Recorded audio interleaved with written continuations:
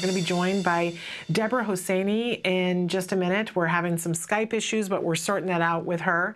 She is from the Art of Autism. And one of the, I love this organization because as somebody who, my basic training in life has been in the arts, albeit in theater, but I fully understand the benefits of the arts in anyone's life. It can be something that can be recreational and just something to relieve stress, and we've been talking about relieving stress all day today, but it is something, it is another way of expressing ourselves. And I have seen in the classroom how important it can be for people, regardless of what their situation is, give them an outlet, give them another outlet, and sometimes what happens transcends and becomes art. It is just absolutely amazing. And we brought this organization up because a couple of weeks ago, 50 Cent made some comments that were inappropriate. And I said, after he apologized, and some people were saying, you know, the apology was not all that sincere. I said, you know, why don't you put your money where your mouth is and donate? And I'd give you some suggestions of some of my favorite autism charities. And one of the places that I mentioned was the Art of Autism. And so it's come up, and some of you have written in and said, I don't know about this organization. So I asked Debra to join us today to talk a little bit about what they do. Debra, are you with us? Yes, I am. There you are. You look great. So for people who have never heard of the Art of Autism, except for me saying that 50 Cent should write you a check for at least $1 million, what? And we hope that he does. Let's start by saying, you know, when did you start this? What is it? And what do you do? We started the organization about 8 years ago, and it really started locally. My son is an artist, and then I was working for a nonprofit at that time, the Rhythmic Arts Project, and we had an annual benefit, and we'd include other artists. And from there, the project just continued to grow, and I was offered a book, to write a book about 3 or 4 years ago with Autism Today, and that was my first book. And then I wrote another book just in the last year, which features 54 artists, or this last one features actually 77 artists and poets on the autism spectrum. And so we have exhibits all over the United States and Canada, and it's just a really great organization. It's about community and supporting the artists. Which is a wonderful thing. And let's take a minute to talk about the books, because the books are beautiful. And we had an opportunity to run into you at the LA Walk Now for Autism and did a little brief interview with you then. And we've got the front cover of the book that we're showing the viewers at home. It's a beautiful coffee table book worthy of being on any coffee table in any home or any business. It is a conversation starter. It's absolutely luscious, some of the artwork, and there are even written poems and things within the book. How can somebody get one of these books, Debra? How can they buy the book? Is that what you just asked? How can they buy it? Oh, they can buy the book at it's our website, www.autism.com, and it's also on Amazon. If you buy it from our website, of course, I get more of the proceeds than if you buy it on Amazon, which I don't get very much from that. Okay, so they can go to your website, and I want to, because you were skipping a little bit there with the Skype, but it's www.theartofautism with hyphens between each of the words, correct? Well, yes, I have two domains that point to the same thing. The okay, great. One is just autism.com. Okay. No hyphens. Artofautism.com. Okay, great. I'm on right now the one that's The Art of Autism with hyphens, and it's a beautiful site. And you've got so much going on in your organization right now. You guys have grown and developed, and you've got several very accomplished artists who have some really exciting things going on. Tell us a couple of things about some of the artists and what they've got going on. Well, one artist, Frank Lewis Allison, who was on display in Square, and that's on the cover of our website. And Danny Bowman, a lot of people in Southern California know her. She's a 17-year-old little, she's a great artist and animator and a speaker as well. She was at Comic-Con for a couple shorts, and that's almost unheard of to show 2 shorts at Comic-Con. And she, awesome. With that, my own son is going to be going to the Smithsonian for 4 months. He won a PSA Volkswagen art competition, and so he's that's through the Kennedy organization. I don't have that yet, and we have just like so many artists doing wonderful things in the public right now. It's really a great time to be working with this organization.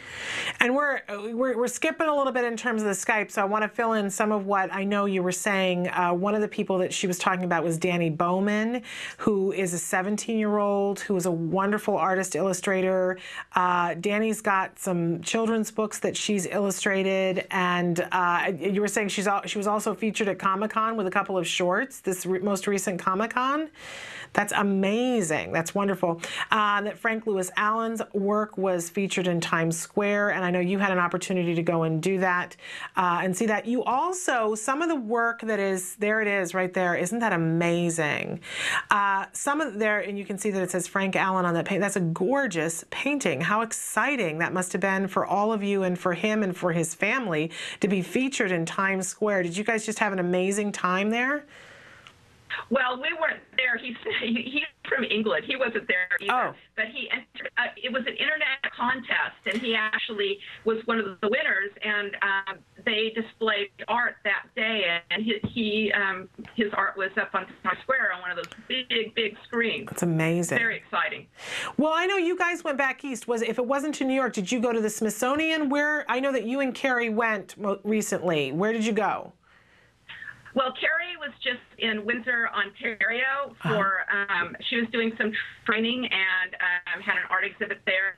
Last year, we were in the Berkshires in New York City. We had exhibits. We are going back to the Berkshires with a college internship program, and it's a good purpose gallery. It's Michael McMahon. I don't know if you're familiar with him, but he has a wonderful gallery in Lee, Massachusetts. So we'll be back in March or April next year with that exhibit.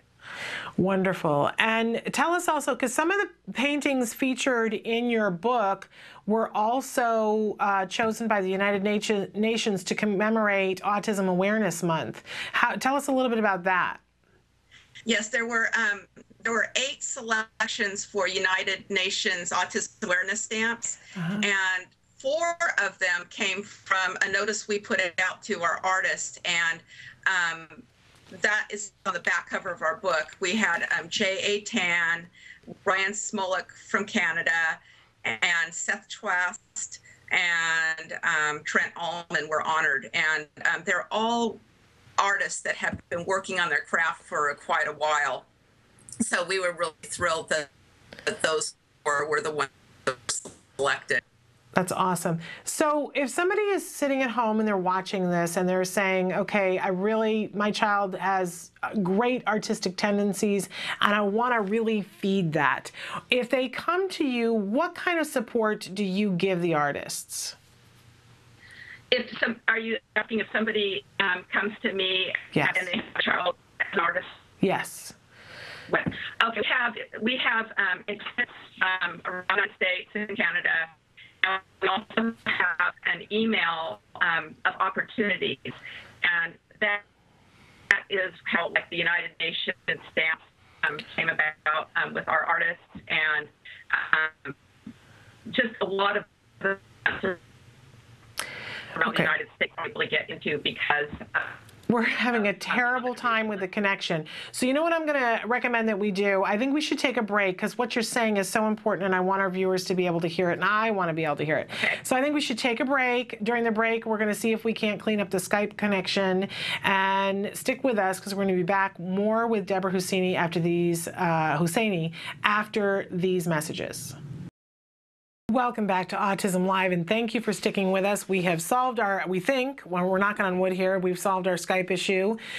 So we are once again joined by Debra Hosseini from the Art of Autism. Debra, thank you for working with us through that. So thrilled to have you here. Thank you. We can hear you. It's a wonderful thing. So before the break, I was asking you if somebody is watching at home and they have a child that has an interest in art and wants to do more, and they contact you, what kinds of things can the Art of Autism help with that child? Well, primarily what we do is we have an email list of opportunities, and that's not just with the Art of Autism. We work with so many different organizations, and we send them out notices about exhibits or fundraisers or whatever that they could become part of, because one of the things is getting their name out there. And we can also put them on our website, like their images of their work or their poetry. We have a section for poetry, and we also put them out on Facebook as well. And from that, some of the artists have generated a following. And we should mention, of course, since you brought it up, that you guys have a very active Facebook page. And so how can people find that on Facebook? What is it the Art of Autism? It's the Art of Autism. Okay, and it's a wonderful, wonderful resource. And what I love about, I love everything that you guys do, but what I really love is that there's the two sides of this coin here, that people can go to your site and see the kind of work that people are doing, which is really inspirational. If somebody wants to take a couple of minutes and you have all these different categories, they can look at some of the things. It's so varied and it's so inspirational to see how empowered they are to express themselves. But at the same time, you're also promoting them as individuals and their work, and keying them into opportunities to show their work, and in some cases to make money, correct? Oh, yeah, absolutely. Last week, we had the West Side Art Walk in Ventura, and we were featured on the front page of the VC Reporter. And we actually had 7 people on the spectrum, in their own words, inside the VC Reporter. So they did a big 4-page article on us, and I think it increased awareness in the community. And some of those artists came out, sold their work, and we also had poetry readings and some artists who were just speaking about at our event what it is like to be on the spectrum. So it was an educational component as well. To really this. And it's also like an empowering thing for people on the spectrum to get together, and they're creative. They share ideas. Like we had Eileen Sabora and Danny Bowman were at this event speaking Japanese together. It was very funny. Oh, how exciting. Yeah, it's really cute. And they were sharing ideas and making contacts. And that's one of the things our organization does. We try to put people together that we think will work together. For example, Danny's working with Justin Khanna from New Jersey, and he's come up and he's working on storyboards with her. So that's something that you don't see on our Facebook page or on our website, but it's happening behind the scenes. It's really amazing. And so we mentioned Carrie Bowers briefly in the other part of the interview, and she edited the books for you. She's somebody who's very involved with your organization. Right. And her son is a filmmaker. And, just kind of want to have you talk about the full gamut here, because I think sometimes when you say art, people think paintings and they don't think beyond that. So talk about all the different categories that your art takes the gamut. Yes, we've had film festivals where we've shown films like Taylor's film Normal People Scare Me. Taylor, by the way, for the first time entered visual art in this last show last week. He did some really great recycled art, which got a lot of attention. And we also do book signings and poetry readings, and Carrie does full-on entertainment shows. She gets dancers, musicians, singers, and last year we did an event in Hollywood, and we also did an event in Vancouver where it was a full-on event. So it's whatever size we can customize it to the venue. Okay, wonderful. So let me ask you, because you're an organization that probably could, in this economy, use some donations. Am I right? Yes. Okay. Definitely.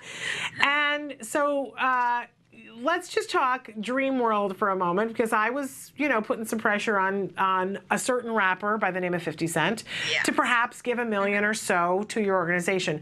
What kind of an impact, what could $1 million do for your organization? Oh, wow. We would be international. We'd go to different cities around the world. And, we're just looking for right now, like maybe 10 or 20,000 to get framing done and to, rent space if we need to, and some of the logistics. Right now, it's just coming from out of our own pockets. Right. So we did an Indiegogo campaign, and we got a couple $1,000s last year, which gave all the artists in my book a free copy of the book. Wonderful. Okay. And so we've talked about the dream, like if there was $1 million donation, but you mentioned that, you've set your sights a little bit lower than that at the moment, but you would take more, wouldn't you? Oh, absolutely. Okay. We could do it. We could do a lot with $1 million. But talk to us about, you said framing. So the artists are doing the work, but then you then frame it for them so that they can do, or that's what you'd like to be able to do. Yeah, I've been framing some of the work myself. Some of the works are prints, and we want to show a diverse art, so we're not always showing the same artists that are, because people would get tired. I'm at a local venue here twice a year for a month, and I have to mix it up a lot. So I'll take prints and frame them, and we have some extraordinary artists, and it's like really a talking piece. We had like over 1,000 people come in last weekend at the West Side Art Walk, and I think they were just blown away with the diversity of the artists. Wonderful. Well, so for anybody who's watching, who, if they have $1 to donate, or they have $5 to donate, or $10 to donate, you'll take that as well, yes? Yes, and we are operating right now with the Celebrate Autism Foundation. They're a nonprofit, so they're kind of our umbrella for tax write-offs. Okay, so how could somebody then give? Can they earmark it to? They can give it to Celebrate Autism, but earmark it for Art of Autism? Yes, they can. And how would they go about doing that? There's a website, I think it's called unintentionalhumor.com. Right. And I think she's coming out with the Celebrate Autism Foundation website.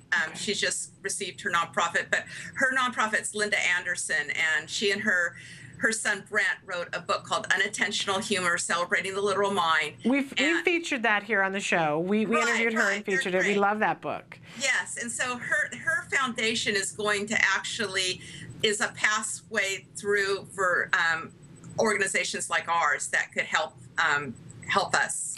Yeah, because it makes it possible for you to be able to take donations and have people have it be a tax deduction, correct? Yes, exactly. So, which is a wonderful thing. That's what that 501c3, which can take a whole lot of time.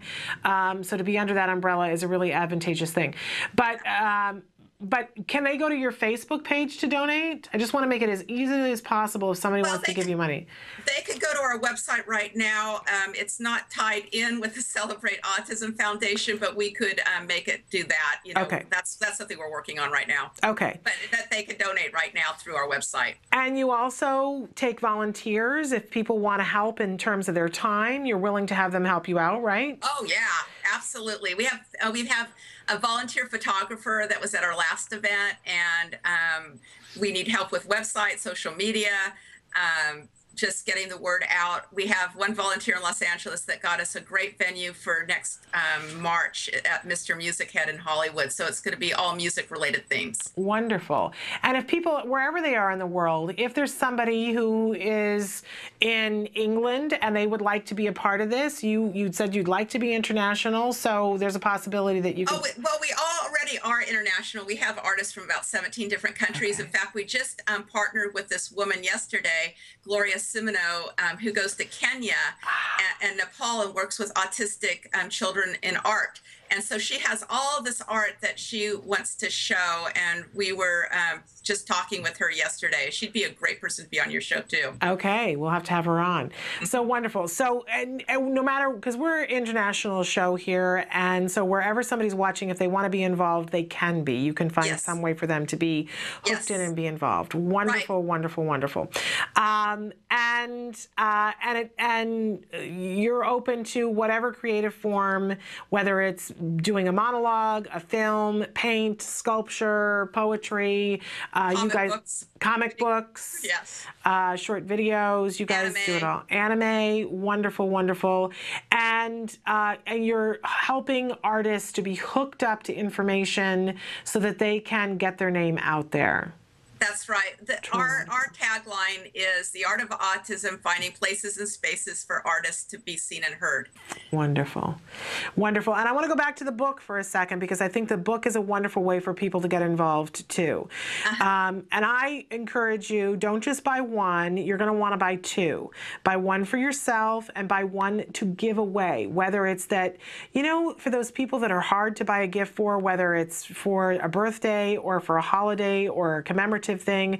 It is a beautiful coffee table book, again, worthy of being on anybody's coffee table, and a great gift. And you can, you know, send a card with it saying, and you're, you know, by owning this book, you're helping to promote artists. But trust me, you're going to want to. And for a coffee table book, it's very inexpensive. But again, they can buy it on Amazon.com, and that's totally fine. But you don't get as much of the proceeds to be able to put back into the organization if they buy it on Amazon. So what is your preference of how they buy it? On our website, and it's www.artautism.com. Artautism.com. Right. Go there, buy two books, and take a look at some of the work that's there, you guys. It's absolutely breathtaking. Now, you mentioned that your son is an artist. Yes. And what is his particular area of art that he likes to participate in? He's does oil and acrylic paintings. Wonderful. And were you also an artist? And so that's how you came to know that he was an artist, or did it take you by surprise? It took us by surprise, because he used to always just scribble in black, and he still kind of does. He says he can't draw. He likes to paint. And we had a therapist that through UCSB Kegel Autism Center that graduated from RISD. His name's Colin Simbelman. He has his PhD now. And he works with Star Autism in Ventura. And he introduced Kevin to painting just kind of as a therapeutic tool, and it just kind of took off, and that's all they used to do is paint. And so every session would be painting, and he would help Kevin with his communication through painting. Wonderful. And I'm sure that you've seen the gamut of, you know, people, every possible place on the spectrum that use art to express themselves, right? Oh, yeah. Yes. And it's like, you have from nonverbal deaf people to, like, you know, Asperger's. It's all over on the gamut of autism. Art is a way that they can communicate. So for parents, you know, because one of the things that's the hardest thing for me is that from time to time I meet parents who say, you know, I'll talk about the fact that my child has autism, and they'll say, you know, how's your child doing? I say, my child's doing really well. And there's that moment, and they say, yeah, well, our child very profoundly affected, and our child has no skills. And it's always this disheartening thing, because my heart just beats out outside my chest for them, because I feel like they've reached a moment when they've given up, and they think that this is all that they can reach. And we talk all the time about ABA, but art is another wonderful way of getting in there, of reaching in to reach a child. What would you say to those parents that feel like their child has no skills? You know, the brain is plastic. It continues to grow throughout our lifetime. And one of our artists in our book, Seth Twast, he was evaluated for a dry mopping career. He's not very verbal, but at age 20, he took his first art class, and now he's in museums around the world. He is like 29. He was one of the artists picked for a United Nations Autism Awareness Stamp, and he's a very prolific artist. And there's another artist, Ricky Nesbitt, who's deaf and nonverbal and is in a group home. He started doing his art at age 32, and that now he started with little art as big as teacups, and they kept on growing and growing and growing. So he did these big, huge canvases, and then he used the canvases as a backdrop for his photography, where he photographs his little plastic animals against this huge backdrop. So he's created his own world, and his sister has said that it's just been the most amazing insight into his mind, that she never knew she could connect with him until he started doing this art. So I would say don't give up. There's always some creativity in everybody. Yeah, and what a great outlet and a source of something positive for everybody to focus on. Yes. And that's just aside from the fact that, as you said, an insight into, I think the number one thing that most parents say is, I wish I could get inside my kid's head. I wish I could know what they were thinking and how they felt and what was important to them. I think that's true for all of us, whether our kids are on the spectrum or not. And to have that insight, to be able to look at a canvas and see, at least in part, how they see the world is powerful. Oh, it's so powerful. We have a video I just put on our website yesterday. It's by Ali Ludkin, and she's from England, and she videotaped what it was like. It's a very creative video that uses her art, being autistic. I think she has Asperger's, actually, but it's an amazing video if you watch it, because it's like how she sees the world. It's great. That's so I just wonderful. can't speak more about how they're trying to communicate how they see the world differently. And just because they're different doesn't mean it's, not as good or lesser than. Yeah, and we're always talking about leveling things and accepting differences, but when you look at your book, it really is amazing, because you don't look at it for very long. I mean, you see Art of Autism and you open it up and you're looking at art from people who are somewhere on the spectrum, but that quickly fades away. And you find yourself drawn into the art. And at least one time, I remember going, I reminding myself, okay, these are individuals on the spectrum. Like, that part of it slips away because you appreciate what you're seeing, which is just so powerful, powerful. How did you choose what went in the book? Well, it was kind of really organic. I had a lot of new artists. I did another book called Autism, the Art of Autism, which was 54 artists. And there was something that happened with that book, so I did another book. And I had so many new artists that had just come to me, and a lot of it is their moms or dads or uncles or whatever coming to me and talking. And I found that there was like a unifying theme among a lot of the parents, and they had a certain sense of the autism being more than a disability, but like being a gift. Yeah. And that came through in the stories, and how these people were promoting their children and helping to they're trying to change like the world and how we see our children. Yeah. So that we're not seeing, oh, that poor person, he can't do this. Well, he can do all of this. Yeah. Yeah. So really that's how wonderful. kind of it came. And a lot of it, it's not so much sometimes was the art, it was the stories that went along with the art. I felt the stories were very compelling. Wonderful. And of course, that's why you've got the subtitle, Shifting Perspectives. Yes. Really, really powerful. So tell us again, because it was in the part of the interview where we weren't necessarily hearing everything. If somebody wants to come to an event that's done by the Art of Autism, what have you guys got coming up? Well, we are going to be at a little local bookstore that has 2 events a year for us. It's the Curious Cup. That's in October. We're going to be at Mr. Music Head in March of next year. We'll be in the Berkshires, I think, in April. And from the event last week, Green Art People in Ventura want to do an exhibit with us. And we're getting a lot of referrals that people are interested. And I think last week was really one of our best shows, because we showed 115 pieces of art from 25 different artists. So it was our biggest show. And people were just blown away with the art and the creativity. And what's really striking to me is that here you were a mom, and you saw this in your child, and now you've created this whole thing for so many other people. And it's just very inspirational to me to see over and over and over again what one mom can do. You are a hero. That's just amazing.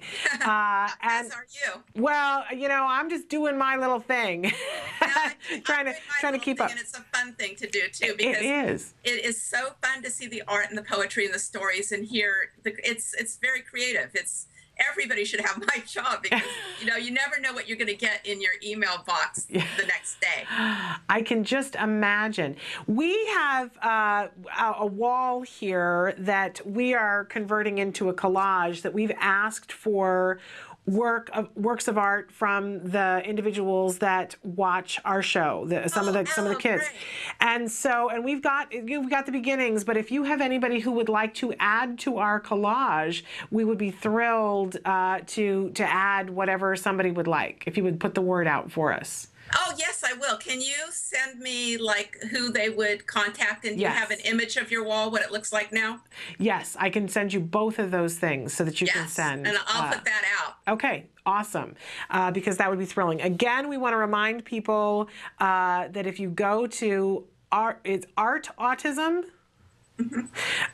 Or I'm on the site right now, The Art of Autism with all hyphens, and there's clearly a button there that says click here to donate.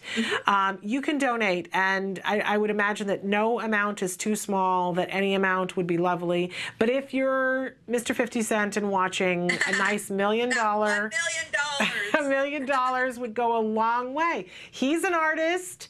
You guys are artists, and you're promoting artists. I just see how that goes together so well. Yes. So we'll keep saying it, and maybe it'll happen, and let us know if it does. Thank you, Shannon. But I also want to remind people to participate and buy the books, or buy the book, and buy 2 of them, because it's absolutely lovely and it's inspirational. You know how some days you just need that. You know, it's a rough day at home and you just need a little bit of inspiration. You thumb through this book and you breathe easier. It's a wonderful, wonderful thing. I congratulate both you and Carrie on doing a great job. Thank you. And we'll have to have you back anytime you got a big event. Let us know, and we'd be happy and thrilled to have you on the show. Okay, thank you so much, Thank you Shannon. so much. Take care and have a great rest of your day. Okay, thanks a lot. Bye-bye.